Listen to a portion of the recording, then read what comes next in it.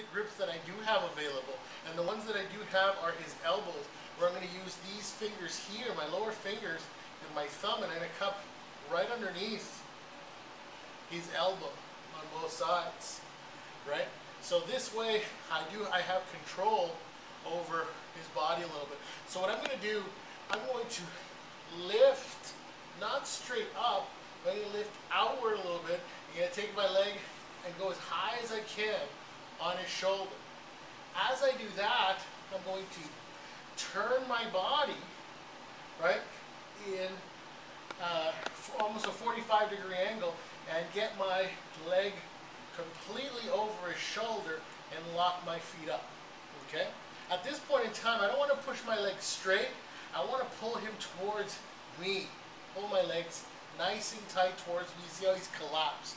This here allows me then to attack that first arm bar. So I keep it here, then I lift my hips up, and I'm attacking that first arm bar. So again,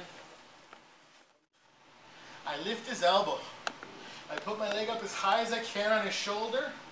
You can put your foot on his hip, I like to, or you can push off the ground, however you want to. Right now, as I lift,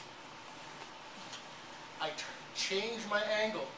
I'm still controlling his elbow. My leg goes over his shoulder, I lock everything in and I pull him towards me. Right now he's really locked up. Lift, bring my leg up, and turn my body, which is going to allow me to get my leg over his shoulder. Notice how it's completely over his shoulder. And I'm going to collapse him towards me. Now, as I'm here, I'm going to hold on, and I have my straight arm bar right here, which is very, very useful. Now, sometimes people know that this arm bar is coming, so he's going to bend his arm, right? Thinking that I won't be able to pull it out, which is okay, because then I'm going to go for a shoulder lock. We're going to hold on to his arm, and I'm going to pull it sideways. So it's very similar to an Americana or a V-arm lock right here, as I have that. I go sideways. The third one that I always have available to me is when his elbow's bent, is a wrist lock.